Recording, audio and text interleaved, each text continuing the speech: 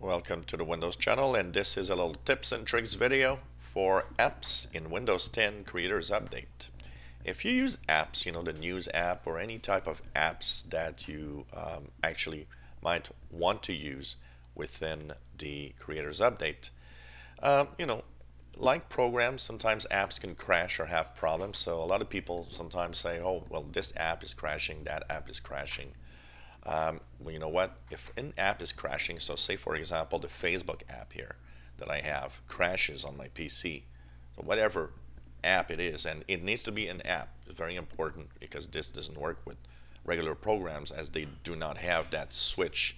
But apps like Facebook or the News app, maybe you're trying to use the News app and it crashes on you, then there are ways. And there is actually a very simple way to reset the app, and often that is all is needed that to basically be done for the app to work.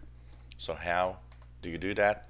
Simply go to your settings, and once there you have the apps on the settings page. Click there. Search for, and it, by the way, might take up to several minutes for certain computers to get all the apps and features to show up here.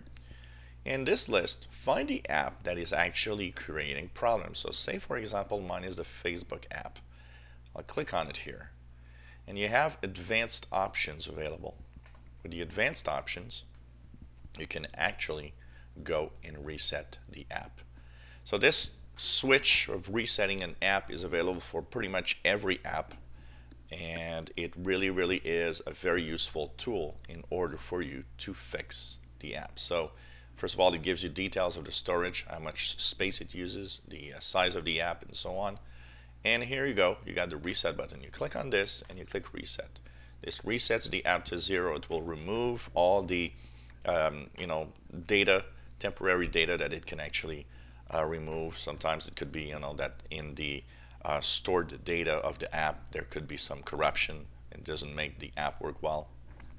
Remember one thing: when you reset a app, it's very important to understand that app you might need to sign in again, because it will remove every little details and kind of reset the app as like when you actually download it for the first time from the Windows Store. So make sure that you remember your login, username, and password for these different apps that you use. So once you've done that, it will have a little check mark. Okay, I've reset, and now all you have to do is go and check out the app again. If it had an issue, well, it should be fixed after a reset.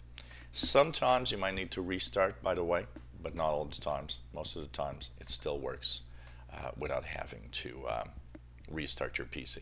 So you can reset pretty much every app on your computer, and remember, it will of course prevent you from actually logging in immediately. You'll have to enter your username and password, so make sure you remember that, because for the first time it will ask you that. If you enjoy my videos, please subscribe, give us thumbs up. Hope you enjoy a little tips and tricks video,